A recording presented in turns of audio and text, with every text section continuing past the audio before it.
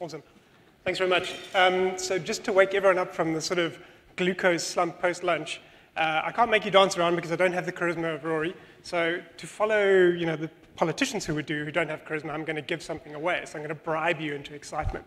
So our faithful minion has a Star Wars-related prize. And the loudest answer that's the closest will win this question. So if we are out in the Karoo in the nights, deep of night, lying on the back, looking up at the heavens, how many stars can you see with the naked eye? All of them. Oh, that's a good query.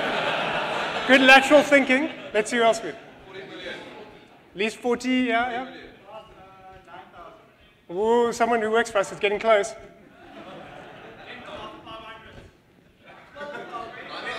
Right back, shout. 1 billion. No. Okay. Right, 5,000 stars. So who was closer than 9? Sean said 9. Anyone? What did you say? 4,000. Whoever said? 3,000. I think the man there. The man with the hand. You with the hand up there. That guy. Okay, awesome. So there'll be a prize at the end for those who've been paying attention as well. So X-Wing is up for grabs after the Falcon. Not the same guy again. Anyway, my name is Simon Ratcliffe. I work for the South African Radio Astronomy Observatory. We used to be called SKA South Africa, which was much cooler, but now we're some very tragic government institution. We don't do tragic government work, which is quite nice. And we get clean audits and we spend your taxpayers' money wisely. But this is what we're building, and this is kind of like a talk of two halves, much like a football match. I'm going to talk a little bit about astronomy and why it's interesting and why it's scaled, and then a little bit of technology because it'd be boring just to talk about the stars all the time. But basically, what we all know and what's familiar to us is optical astronomy. So that's a fairly big optical instrument, a 2.2 meter diameter optical facility. That's the kind of stuff that it can see. So that's a galaxy called Centaurus A. 150 billion stars in the middle of that little thing there, a whole lot of dust and gas and stuff around it. It's pretty impressive. So the question is that everything? Is that all we need to know about it? And luckily for me as a radio astronomer, that isn't everything we need to know about it. If we look at it using a radio telescope, what we see is all this fake color stuff that we didn't know about before at all. So you think that galaxy is maybe 100,000 light years in diameter? So these huge jets coming out of it, real matter that's being ejected from the inside of the black hole, essentially, in the middle of that galaxy, interacting with the media around it and giving off these radio emissions. So radio gives us a completely different picture on the universe, and I'll show you a lot more about why radio is important to us. If we take Centaurus A and go even further out, so that's the zoom in of the optical bit, that's a little image we made ourselves a long time ago with a very small telescope. Those are the two lobes, basically, of those jets you saw before. If we see the full extent, that's on the right-hand side. So Centaurus A, in terms of the way it gives off emission and the way it interacts with our universe, if you were to be able to see it in the night sky, the full extent of it is 8 degrees. Now, to give you context for that, the moon is half a degree. So imagine a moon 16 times. If we could see radio waves with our eyes, that's what we would see. So it gives you a little insight into why this is so interesting. The downside of radio astronomy is energy. So if you eat a chocolate bar, 1.2 megajoules, quite a bit. If you want to melt a snowflake, about a joule worth of energy required. That's how much energy we collect with a very large radio telescope in a whole day from sources outside our solar system. So less than a microjoule. And that gives you a hint as to why we need to build such big facilities, because there's such a small amount of stuff coming at us. Everything else we do on Earth dominates what we would see from space. Any source of interference, people talking on cell phones, people driving around in petrol-driven cars, all of these things interfere relatively to that small number. So that's why we have to build these things in remote places, and I'll show you what that looks like. But to address this, and this is ScaleConf, so you have to talk about scaling up and scaling out and things falling down and that kind of stuff. This is kind of the progression of radio astronomy in the early days. You built a dish. It's a natural thing to do, collects more photons, focuses them to a point where you can collect that information and do something with it. So you build them bigger, 9 meters, 76, 100 meters. 100 meters is about it. There are a couple of 100-meter class antennas. One of them just fell down of its own accord like 20 years ago. So building much bigger single antenna than 100 meters starts to get really expensive and really tricky. So in order to do better than just scaling up your single antenna, you do need to scale out. But for us, first, we had to do the baby step. And so July 2006, this was effectively our first light. So the first time we received a little bit of information. This is the very base level. We looked for neutral hydrogen in our galaxy. The picture is quite nicely dated by the Livestrong bracelet. So it's a good cultural artifact to position this in 2006. The dress style as well is pretty 2006-y. But kind of that's where we began, and these were kind of very modest setting. A couple of years after that, we built Cat7. So for those of you who recognize it, this is the Karoo region of the Northern Cape. Probably 9 hours drive from here if you get in your bucky and drive there, if you can find where it is. In the early days, there was no way to get there. We had to build roads. We had to build our own power lines. We had to build our own fiber. It was really totally in the middle of nowhere, but chosen on purpose, because that's where we go to get away from all these sources of interference that can affect us. So 2009, we built this. That's what we wanted to build. So we built Cat7 as a precursor to building a much bigger facility. So Cat7 was the Karoo Array Telescope. It was very imaginatively named. And then we decided to build a much bigger one, 64 antennas, that we called MeerKAT. I see my fonts have gone completely screwy. I should use my own laptop. Anyway, you'll have to imagine what's happening. So that's what we thought MeerKAT would look like. This is in 2011. And that's what we built. 7 years later, MeerKAT was inaugurated in July this year. 64 antennas, the most powerful radio telescope in the world. And we've been running it and doing science on it now for 6-9 months. And I'll show you a little bit of that early science. Just to give you a little feel for what it looks like if you head out there. So those antennas stand 17 meters high from the base to tip, essentially. If you go and stand up in front of one of them, it's pretty impressive. And imagine when we started here, there was nothing. It all looked like this. And now you have these kind of alien forms sprouting out of the desert all over the show. All of them connected, so all of them have digitizers at the feed, so we digitize our signal there and send it back. So each of these have got 40 gigabit links back to our central location. And I'll show you some more diagrams about how that works. But it's all a process of building on top of what we've done before. And kind of, I call this the firstborn, so this is the first little blobby we saw with the first 4 antennas of MeerKAT, because it was a different design to Cat7, so we built Cat7 and figured it out a little bit, and then we threw it away, basically, and that's what we got from our first 4 antennas. We were like, yes, it's a blob, and everyone who's not a radio astronomer is like, you guys are the worst nerds ever. But we built more antennas, and 16 antennas, suddenly, aha, triplets.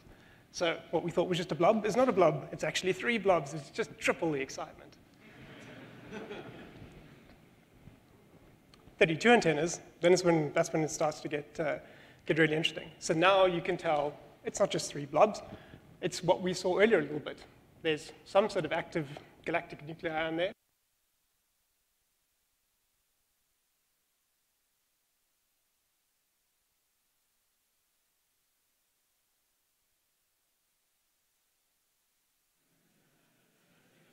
Nothing working. Oh.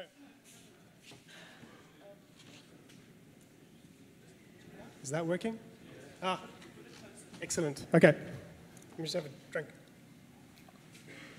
I don't know what's going on with my voice. Right. Okay, so back to this. So now you can see that there's actually something interesting happening here. There's this galactic nuclei, and there's probably jets coming out of there, as we saw earlier, and these big blobs of emission. So great. We learn a whole lot about it. 64 antennas, we really start to see morphology, we see how it interacts with things, we can do real science on this. And that whole structure there is about 1 million light years long. So, it was a tiny little blob. That's all we knew about it. Now we know a whole lot about it. So part of what we needed to do was to figure out, we built this big complicated instrument, and a big part of radio astronomy is understanding why and how it's broken, because it's always broken. It's got so many moving parts. There's always something that's busted. And that's the process of, effectively, of calibration, of understanding what are all the effects that are breaking what you would like to have. So we designed this perfect, beautiful instrument, but we built it and it's quite crappy. It's not really crappy, but relatively speaking, compared to the signals you're looking at, it is. So we found a patch of the sky which we thought, right, this is the quietest neighborhood we can find. Nothing is happening here. This was an image showing what was known before of this patch of sky. Again, it's about a degree, so if you hold up your sort of thumb, that's half a degree. It's a tiny little patch of sky. And when we looked at it, we could see 8 or 10 different sources in this. We thought, right, this is a good place to go and have a look, and we can do our calibration on this. We spent 12 hours worth of time staring at this with our big instrument, and it wasn't quite as quiet as we thought it would be. So previously, we had known about 10 or 12 of these. This has got nearly 5,000 galaxies in it. So every little spot in there is a galaxy, each one with 100 billion plus stars. Shows quite a lot of stuff out there. And you can see some of them are close and look quite funky and have got structure. Some of them are very far away. This is kind of a volumetric snapshot compressed into 2D. But when this came out of the instrument, it was there were some tears around the office because it was 14, 15 years to get to this point of seeing something completely new. A little bit of a technical digression here. So it's all very well to have a pretty picture, and the pretty picture is what we need to make to send out to the media and to our partners and that kind of thing. But really what we want to know is it any good? And so one of the things we do is astrometry, which is comparing the positions that we find in a field to things we've seen in other wavelengths typically. So what we've done here is we've cross-identified the things we saw with what optical telescopes have seen. And that's a way to understand, if we say this thing is actually over there and it's this, and this is how bright it is, are we lying? Can someone actually verify what's happening? And what's interesting here is that our average error is about 0.1 arcsecond. So we 0.1 arcseconds off where someone else thought it was. They might be wrong, we might be wrong, who knows? But to give you a feeling, if you take a 2-rand coin and go and stand 25 kilometers away, 2.5 kilometers away, sorry, 25 would be the 0.1 arcsecond. The angle that coin subtends, that's an arcsecond. So it's a really, really small, tiny little error that we're seeing here, and well within what we were hoping for. So I showed you a picture of the Milky Way. I showed you this picture sort of earlier on with all these stars in our galaxy. And one of the interesting things about our galaxy is that we don't know much about what happens in the middle. And this is the problem with optical astronomy. Because there's so much dust and gas in a galaxy, a lot of what you would be able to see with your eyes is obscured. And so radio astronomy lets us probe into the middle of these galaxies and see what's actually happening. So the first thing we did scientifically with MeerKAT in preparation for the big inauguration was to go and have a real look at that galactic center. So you can see the Milky Way curving over as the Earth spins. You can see a whole bunch of satellites going overhead. And we sat and stared at the center of this galaxy for a long time. And what came out was this. So this is the middle of our galaxy. And if you think of the dynamics that are going on here, right in the middle of this very bright patch there is Sagittarius A star, which is the the giant black hole at the center of our galaxy around which everything rotates and provides much of the sort of dynamics of how our galaxy works.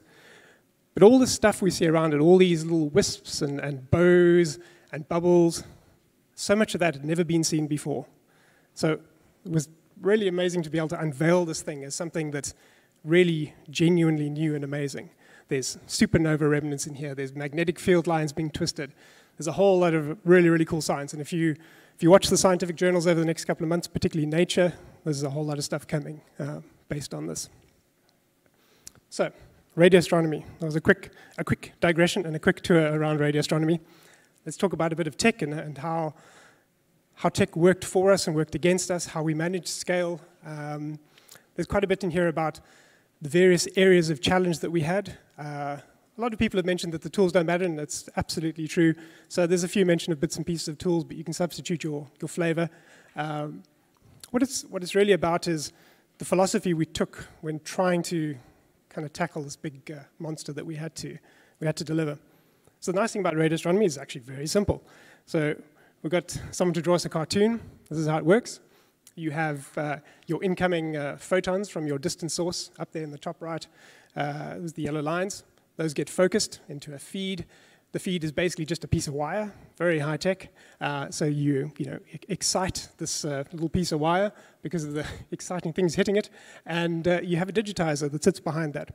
And that takes that little tiny voltage, there's a little amplifier, amplifies it a bit, turns into a digital signal straight away. That's the blue line. So the blue line goes back to our data center, our bunker. So this is all up in the Karoo on the same site. And the data center we have is sort of a modest size. It can take 150 racks or so. But the difficulty of it being out there and really close to our instruments is there's no good getting so far away and then polluting your own backyard. And so that data center is built mostly underground. It sits inside a completely copper-lined shell. So our racks actually sit on polystyrene and then copper. And that was one of the challenges that actually led to one of the solutions that you'll see a little bit later on.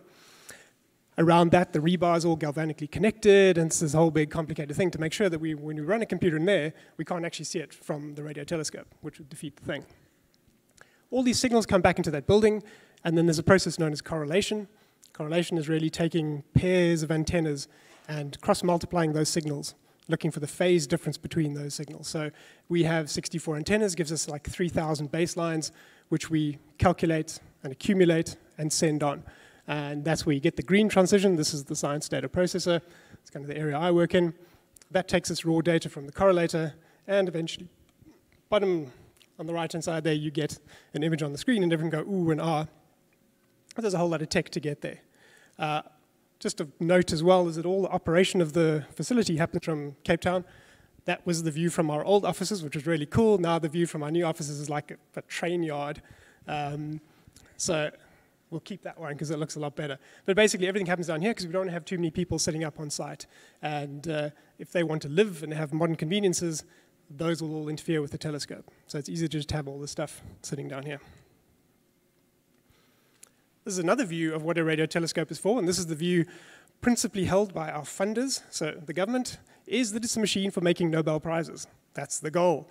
You build this big facility and Nobel Prizes come out. What it really is, it's a machine for changing these very corrupted bits of data you get. So that top line effectively is saying, I could measure something from the sky, which is that VIJ, which would be a perfect measurement. But in measuring it, I have all these corrupting influences. I have the corruption of the fact that I have different amplifiers at different temperatures in every antenna. I have the intervening ionosphere around our Earth. I have the intervening interstellar medium between me and the source. I have temperatures. I have deformations from the dish as it moves. I have imperfections in the surface. I have noise introduced in all sorts of ways. So you have all these problems. So how you solve the problems is you have a magic box. You feed the magic box petabytes, petaflops, megawatts, and gigadollars, and out pops your lovely thing. Our challenge, of course, is we don't have any megawatts at all, zero now, thanks ESCOM. We don't have any gigadollars much. We have megadollars, perhaps. So all of those are quite challenging. We do, unfortunately, still need the petabytes and petaflops, which does make it a bit tricky, but that's kind of, in essence, what we're trying to do. So I mentioned my group is called the Science Data Processor. That's our tiny little piece of the puzzle, just the bits that are highlighted. We just have a simple matter of receiving a little bit of data and storing it and showing people images. So we do compute storage and mascots. I think the mascot is still in our domain of expertise. But actually, there's quite a lot to it. And I call this the unknown known challenge. So if you know about lunatic scientists, they talk about the known knowns, things that you know that you know. And then there are unknown knowns, things that you know that you don't know. And then there are unknown unknowns, things that you don't know that you don't know. So this is an example of a known unknown.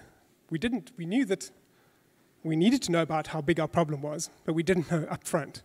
So what we thought we were doing 9 years ago was a lot less than this whole list. And so I say glibly that we had 6.7 engineers over 9 years. That's what we averaged out to in terms of FTE complement in our group. This is what we ended up delivering. And fortunately, we knew that we would be underestimating our problem, which is why we spent a lot of time thinking about how we were going to address the scale challenges of it. But inevitably, you end up with a lot more than you thought you would have, and that number probably should go up a bit. So to digress to 2009, and you can tell from the grungy slide and the very pot boiler psychology, horrible philosophy statements I made back then. This was a 20-year-old writing this slide, clearly. But of all that rubbish, the thing that's amazingly good was optimize last. If there's one thing to take away, one thing we did really, really well was optimize last. And we stuck to this quite zealously. We always, always, always said, let's just use a simple thing that's to hand, and if it doesn't work and if it's not good enough, at the end we'll fix it. And optimize last has really helped us. Some of the other stuff is good. Perfection is an illusion is obviously true. Delivering what is needed, that means nothing. Everyone does that. But optimize last also goes along with David Beasley's great quote, which is the second most important thing to take away from this. Definitely don't write C++. So we wrote Python almost exclusively. We wrote some when we needed to. But that was, again, another part of this optimize last philosophy that we took. So putting into pictures what we actually ended up delivering, there's a whole lot of stuff there, and you don't need to go through it in any detail. This is kind of showing the flow of data that we get from the correlator. So the correlator sits in the top left-hand there, labeled X-Engine. We have 16 40-gig links that come into us from the correlator. We have an ingest phase where we take that high-speed data and we do some kind of initial triage to it. Particularly there, the thing that takes a bit of effort is looking for sources of interference. So I mentioned we try to get away from all these man-made problems. The big problem is what they do is they show up as artifacts in our data. And by doing our radio frequency interference detection as early as possible, while we still have high data rates and we haven't averaged the data and massaged it too much, that's the most effective way to get it out. So we do a lot of flagging up front. Then the data basically tees off in 3 directions. It goes to a calibration phase where we go and, as I say, try and fix these weird effects that have happened. It goes into an imaging node, which we'll talk a little bit about, the thing that actually makes the cool pictures. And of course, it needs to get stored. So it goes into this WAN buffer we have. That's because our link is, I think we're on some sort of weird like bronze or pewter level service with our fiber link from the Karoo, and we get, I don't know, we're lucky if we get a number starting with a 9 in terms of the reliability on that. So we have to do quite a lot of work to make sure that our data actually ends up in the Cape, which is down in the bottom right there, and I'll talk a little bit about storage later. So if we go through some of our, I've got a whole bunch of slides that are sort of scale and then something following the ScaleConf theme. So one of our first scale problems was compute. If you look at the numbers here, it depends where you're from. If you're an Amazon-y person, you're like, oh, those are so small. If you're like a South African startup, you're like, oh, there's quite a lot of stuff there to build. The main challenge that we had with these numbers and delivering these numbers was money. So that's really what it boiled down to. We did the budgeting for this in 2008, and we bought the stuff in 2013, and the US dollar to the rand was exactly half by that stage. So everything you thought you knew was wrong. But in the end, it ends up to being a fair bit of stuff that we had to do. Particularly the storage side was quite a challenge to get in terms of what we wanted to do in terms of cost, but also performance. As all of you know, the vendor white sheet tells you one thing, but if you actually use it in practice, everything is quite different. So part of the scale that's problematic with this kind of a project is changing requirements. Because it's a long project, because it took us 15 years, what we thought we were doing in the beginning changed over time. And so this slide is really just about saying, one of the design decisions that we took was to say, let's use multicast everywhere, and let's use the same data protocol everywhere. So we use a protocol called SPEED, which we invented because, of course, you need another standard. But the reason we invented it was because it was a protocol that needed to be produced and ingested by a wide range of things. There are FPGAs in this mix, there's commodity hardware, there's real-time kernels. There's a whole range of different things that use the exact same protocol on the wire everywhere. The nice thing about this is as your requirements change, you just plug into the right switch, subscribe to the appropriate multicast group, and you can do something completely new, which really helped a lot. Orchestration, obviously we all use the same basic stuff. We use Apache Mesos, but we use it in quite a lightweight fashion. So we wrote our own framework for Mesos. We don't use any high-level orchestration tools. And the reason for that is that we wanted quite a lot of placement control. We were quite concerned about data locality. Obviously for us, I/O performance is very important. Data at rest is very important. So we wanted very good control of placement. We wanted lots of fine-grained control over network resources. We wanted fine-grained control over GPUs. So we use GPUs almost exclusively, and a big consideration for us was making sure that we could share them when needed, we could protect them properly. So we have quite a lot of modifications to the Mesos slaves to make that happen. Underneath all this, our framework itself basically gets a request to do something, and it constructs a directed graph from that. And that graph starts off as a logical graph where you estimate what resources you would like to have, and the Mesos plays the role of populating that logical graph into a physical graph where you end up with actual nodes and IP addresses and ports and all that allocation. So this hedgehog pin cushion thing on the bottom here, that's what our 32K, which is our hardest mode, basically looks like in terms of a graph. Mesos has been very good. It's nice and easy to use. It does what it says in the tin, essentially. And for us, a graph is really a bunch of containers. So the nodes are containers that do something, and then the edges are some form of data transport, be they network or IPC or whatever you want to have. Everyone's seen a Mesos dashboard? Just another screenshot of another Mesos dashboard, not very exciting. That's how we feed the beast. So this is nice and small. If you see a slide and you can't quite read it, the reason is the guy's not quite sure about the slide, or maybe there's an error in it, so you make it small so no one can actually tell. This one's actually a simulation. It's only running 4 antennas, so it gives you a rough idea of kind of how we configured. So our control system effectively sends us a big JSON blob saying this is what we would like you to do. We translate that into this logical graph, which has all these processing steps in it, populated physically, and then fired away on the hardware. As with everyone else on the planet, that's our basic building block, Docker container. So we heard earlier about inheriting from a Docker base and moving up the stack. So we do the same kind of thing. One thing we pay quite a lot of attention to in our Docker build process is pinning all our libraries.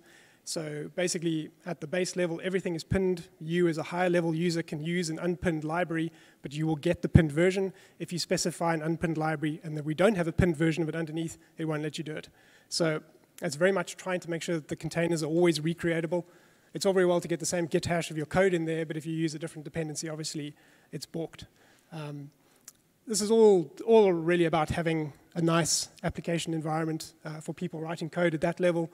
So the building blocks we build on, we have obviously the GPU support, but then there's also things quite specific to us. So there's high-speed data transports in and out. So if you need access to the high-speed data stream, that stuff's there and set up for you. There's what we call a CatCP device server. That's how we do our control and monitoring. That's basically a human-readable on-the-wire protocol we built ages ago that does most of our actual control and monitoring. That lets you connect to things and actually get poked and prodded if you need. Then there's also this thing called the telescope state. So all our containers, and that translates to being all our nodes in the graph, are stateless. So they have to be stateless, otherwise you can't use them. But they do get in a sort of a startup configuration, and they can store state in our central Redis telescope state that sits there. So this is very much around nodes can fail, they can come and go, you can kill them, start them up again, they'll pick up where they were, trying to build some resiliency into this, into the whole thing. Resource multiplication is part of Scale. So we built this big facility. It's really expensive. It costs like R1 million a day to run if you amortize the CapEx into the OpEx. We need to make best use of it as we can. And so part of what we do is we run multiple observations together and we interleave them. So this is just showing that we have this idea that things go from a controlled state to an uncontrolled state. That's the red box there. And what that's about is saying, okay, we finished this observation, but we know things are still going, so we've got some long tails on it. So like a calibration block might not finish when the telescope is finished looking at a patch of sky. It now wants to go do something else.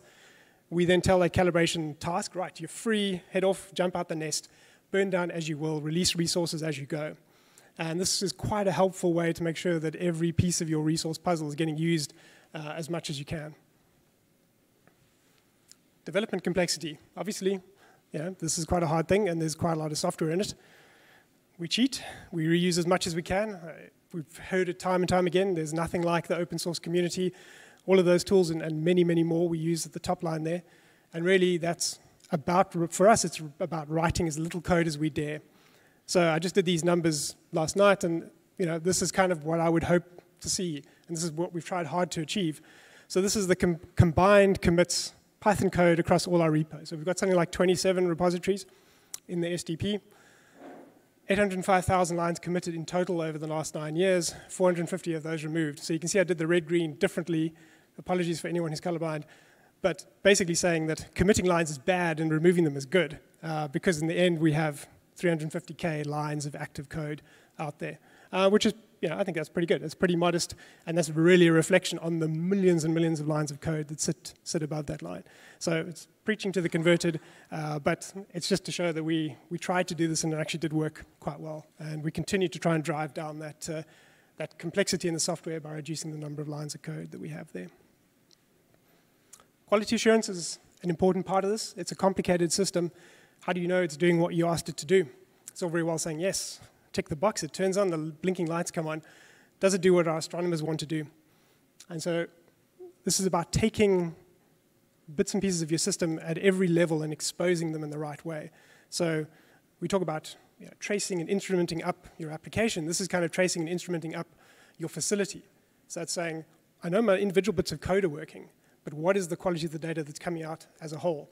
So we're working quite hard, and this is very much an ongoing topic about, at each stage, pulling out agreed upon metrics that people can look at and say, right, now I understand what this is doing. And even more importantly, getting those metrics in other pieces of community code. So other facilities, other people doing similar things to we're doing. If we all agree on the quality metrics, at least then we can agree, even if our code is different, that we're doing the same thing in the same way. Efficient user support, I mean, you've got to have nice, pretty tools and dashboards and displays and graphs, and we've got probably too many of these things, but again, there's a lot of thinking there about how do you reflect the fact that you have, say, 3,000 baselines that you want to look at the same time. So we do things, quite a lot of enveloping and quartiling and showing where things deviate from what they were expected to be. Compute sizing, this is about understanding, helping our users understand where the difficulties lie, because the mapping of this is our client request is, oh, we want to do more, we want to do this bigger, we want to look at a wider field of view, we want to build antennas further apart. And spending a lot of time on modeling and understanding the problem has been really useful. So particularly what you see out of there is where the scaling challenges really come. So if n-squared type scaling, that's the kind of stuff that really hurts you. And if we can help our users understand which parts of this they can tweak, where they can back off in order to gain an advantage, it's really good. And then backing that up with a full model. So we worked on modeling all the steps of particularly our imaging process, which is the dominant compute part of this. And what was very interesting was to look and see what was the difference in overall load between a short observation and a long observation. And what came out of that, which was very interesting, was the fact that a short observation can actually be harder than a long observation in some areas because of some of the steps you've got. So you've got a fixed size grid that's independent of how much data you've collected. So your FFT costs effectively start to dominate this thing if you get shorter and shorter observations. So if people want to do 10-second snapshots of the sky and then don't understand why it takes 2 hours to reduce it. And that's because of these scaling things. And doing this modeling has been very useful to understand that. CI, Jenkins, et cetera, one of the cool things we do is we actually we synthesize data and run it through a variety of competing packages. LW Imager is a kind of like the gold standard imaging thing. This is our internal one, and we compare those and see that we're actually doing radio astronomy. So it's like testing, but like at a very, very high level there.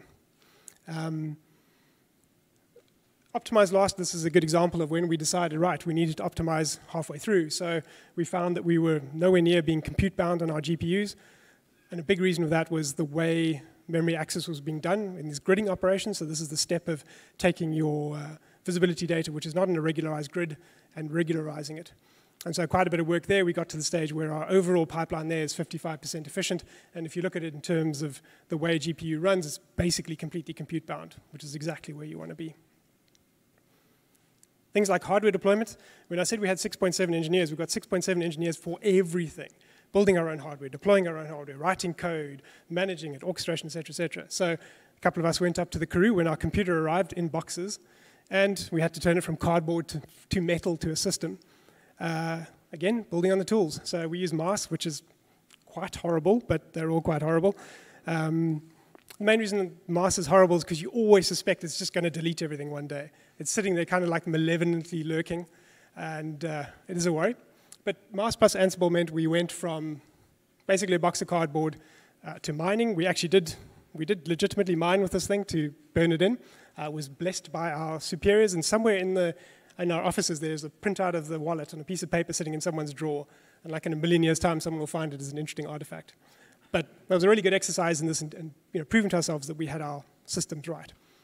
And part of that is trust. And what I really like about focusing on especially things like Ansible and making sure you capture all your configuration properly, is that you can trust your system. And so we did this step about a year ago where we absolutely blew away everything we had in production to the metal, all the machines we had in the Karoo. upgrade, and the reason we did that is we wanted to do an OS upgrade. So we did the OS upgrade, full redeployment, and it was a day, and we were back in action. And that proved that we didn't have lurking config problems. Everything was checked in, Ansible was right. A lot of work goes behind that, but if you get to the stage of trusting it to that level, it's very useful. Repeatability is very important. So if you do science one day, you want to make sure that the science you do the next day is the same. It's no good if your blippy Nobel Prize is actually just a blip and not a real Nobel Prize. And so being able to show and prove that what we've done is repeatable day after day is a big part of our deployment and release process. We have a staging tag, but we don't have a staging environment, really. People will be pleased to know. Our staging environment is effectively production, but the staging tag is what you use in production. So you basically, master is live, and master gets built all the time, and new containers get built from master every time there's a commit. Mostly that's via PR. You're not really supposed to commit into master directly. Those get run and tested in the lab. When you think you're ready, you cut a staging tag, you go to site, you book time, you observe a known source, you see what it looked like. When you're happy with the staging tag, you cut a production tag, and anything that's science quality has to go against a production tag. The production tag has got enough information. You can go back and figure out the Git revision of every piece of code that was in there. You have the Docker manifest ID. You can go pull those back. So you can completely recreate your software stack doing there. Storage storage at scale for us was challenging. I won't go into too much detail, except to say that performance was an issue. Money was a bigger issue, so we built our own hardware. That's kind of a rendering of what it looks up there. Basically, we wanted a JBOD, but we wanted the drives connected directly, no port multipliers. So we worked with a partner of ours locally, and we developed this storage appliance. That's what it looks like. On the right-hand side there, that's what 3 tons of hard drives look like on the left-hand side here. And I call this the scale storage human problem. We didn't at all properly estimate how much time and effort it would take to unpack 3,000 hard drives from boxes and put 2 screws into each bloody drive and put them in these chassis. So again, it was the same 6.7 engineers sitting in there for 4 days, screwing screws into a drive, and we never want to do that again. Next time we're going to ask for the vendor to deliver them unboxed with screws in them. It would be amazing. But yeah, so we built this big Ceph deployment. So we use Ceph as our object storage software on top of these storage pods. So there are 55 of these down the road at the CHPC in Rosebank. That's roughly 20-odd PB worth, or PB, I guess it is, of storage. This is one of our clusters. The 2.24 is what we've captured so far in like sort of 6 months or so of doing stuff. The usual set of tools, just a shout out there to Console. Console is really good for service discovery. So Console, Prometheus, Grafana, great stack, works nicely. Storage money again. So we bought a tape library from IBM as a grudging purchase, and we decided, bugger that, we're going to build our own tape library robotics. So that thing cost us like $5 million, which is a total waste of money. So we're building our own, and that should be finished sometime in the end of the year when we find a bit of a gap to do it. Distribution of data. So this is just a slide for people to look at afterwards. Again, we're doing a similar thing to most people doing. So our data access library, which sits out in the world and has access to our data, you go to our archive interface, you find the observation you want, you get a signed URL for that with a JWT token into it. You open that in the data access library. Thereafter, all data access itself is S3, goes through our storage gateway into Ceph. With carrying the token gets stripped out by the proxy for your authorization. The nice thing about using that approach and using objects underneath for our data is that everything is very parallel. You load all these objects in parallel from the store, so it's very fast and gives us a nice sort of secure way to do that. That's another view on some of the distribution we do, and we have direct mail out of tapes as well as a popular way to get media to people who are in far-flung places. Decoupling is just about writing simulators. I'll skip that. I always end up with too many slides and talk rubbish in the early slides, and then we get rushed to the end. A quick shout out to troubleshooting. This is kind of the last thing I want to really say, is this is the kind of troubleshooting that we do, and we do it badly. So some of the talks have been really good. So Jean-Luc's talk about how some of the tracing is interesting. We get a ticket. Oh, there's no observation in the archive. The data's missing. What's happened? And it always comes to SDP because we're the last system. So it's always our fault. So what do? We go and have a look in some of the logs. Right, okay, an observation actually ran. Go look at the archive. Was it user error? No, it's not actually in the archive. So they weren't lying to us for once. Okay, let's go and have a look at our dashboard. Right, were we capturing data at the time? Yes, data was coming into the SDP. Great, tick that off. Go and have a look and see if we were dropping anything. Were we falling behind? Was our pipeline running out of space? Nope, that all looks good. We had plenty of free slots and we were capturing flags. Let's go and have a look at the switches. Maybe we were dropping packets upstream of ourselves. Nope, no discards on the spine links or the client. Okay, perfect. Next stage, right, let's go and have a look at the logs. Obviously, logspout, logstash, elk, Kibana, it's very standard. Go and have a look there. Those logs look okay. We did actually request the metadata to be written. That's the last log. Maybe something went wrong after that. Okay, go and have a look at our internal dashboard for our master controller. Have a look and see that one of our services is stuck in finishing and didn't actually get there. I wonder why. Log onto a machine. This is terrible troubleshooting that I'm actually SSHing into things. Right, the data is actually there in S3. Look on Mesos. Okay, it thinks the task is fine. Right, let's go and use AIO console to go and log into the task itself and see if the event loop's blocked. Nope, the event loop is fine. Conundrum. Eventually figure out what's really wrong. Look at the syslogs on the box. Okay, that's buggered. So you can see the blocked tasks on the RAID array. It's all gone quite pear-shaped. And what it ends up with is another ticket. So we discovered that RAID 10 partitions that are XFS formatted on a particular kernel revision die when you start getting a resync. So it was quite, wasn't the kind of thing we expected. But that's our kind of debug loop. Our solution is a blank piece of paper because we're not doing it very well. And so this is something we definitely have to work on as we progress. So just to wrap up and say, in the past, in 2010, I put that as our basic building block. We just want GPUs with network cards in them. That's kind of what you can get these days. So that's a Tegra Xavier. That's running a 40 gig interface on it, pretty much at wire rate. Those are the things we're going to use to build a lot of our next-gen compute. That's one of the renders of it. So that's compute in oil. You've heard me talk about this kind of stuff before, if you've ever heard me talk. And hopefully we'll have this, and it won't be another 6 years before I come and talk about that actually working. So to finish, at the end of 2013 is when I spoke here last, and that's the slide I put up. I said what we were doing was a new dawn for African science. And that's what Professor Phil Diamond said in July 2018 about MeerKAT, standing in the Northern Cape in South Africa and Africa to inaugurate what is the most powerful radio telescope in the world. And I think that's a real statement of where this project has come from and where it's gone. And for all of us involved, it really has been a real epic journey. This is the cover of National Geographic this month, April 2019. We're on it, so it's a global project on a global stage, and we're expanding through Africa as we go. I'll see you in 2025 if my 6-year cadence goes on. I've only just started, and that's it.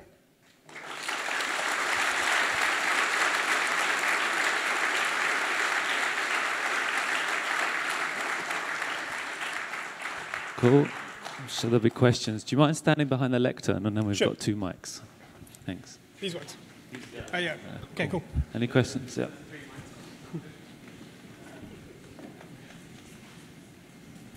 Sorry, that National Graphic cover said, "We are not alone." Are we? Do you have proof? I mean, that is a good question. So that article is specifically about SETI and how SETI is using MeerKAT.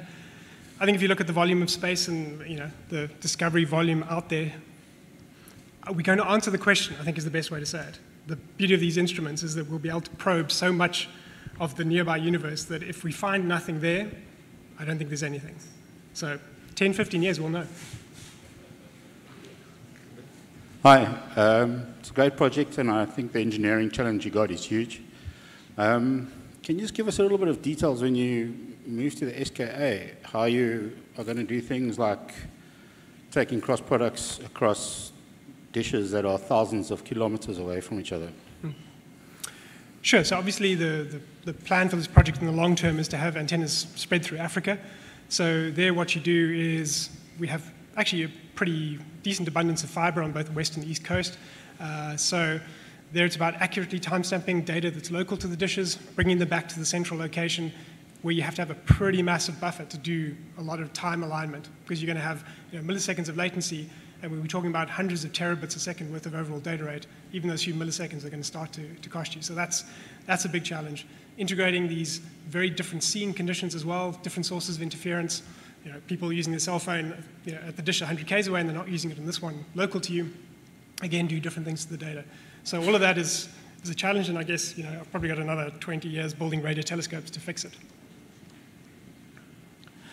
On your fiber links, how often are your repeaters, and what repeater technology do you use?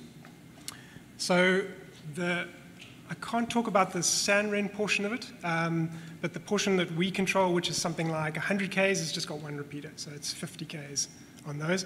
They're It's 10 gigabits at the moment. It's about to go to 100 gigabits, and we expect to keep the same repeater distance there for that segment.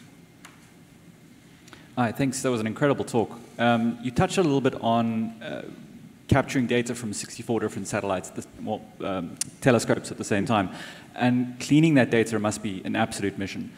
It almost seems prime for machine learning or some way of improving that over time, yet it wasn't mentioned. Is that something you guys are taking into consideration?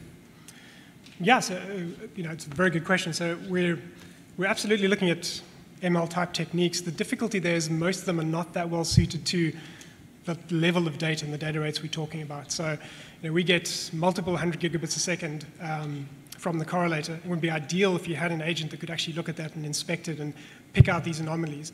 I think what we're going to do really is, the real place for ML in that is training your traditional code and getting proper parameters and things on your traditional flaggers, which can run at quite a high speed. And we do have a group that's just started. There's a couple of people working on that at the moment. Hi, great talk. Just a question on Ceph and object storage. If you can share any insights and thoughts into running it at scale and any advice you can give in that regard. So a couple of punts. Ceph is amazing. We're part of the Ceph Foundation. We've been using Ceph for quite a long time. Like last year, we had basically the biggest Ceph deployment in the world, which was a problem. We didn't want to be at that sort of level of the sharp edge of it. If you understand how it works, it's really good. The tools are quite immature, some of them, but it actually does what it says under the tin, and it's very well designed. We do have a Cape Town Ceph users group that started up, and we're trying to take that countrywide. So if you're interested, just drop me an email. And we're trying to grow the Ceph community in the country, because if you want to do object storage, Ceph is awesome. Hi.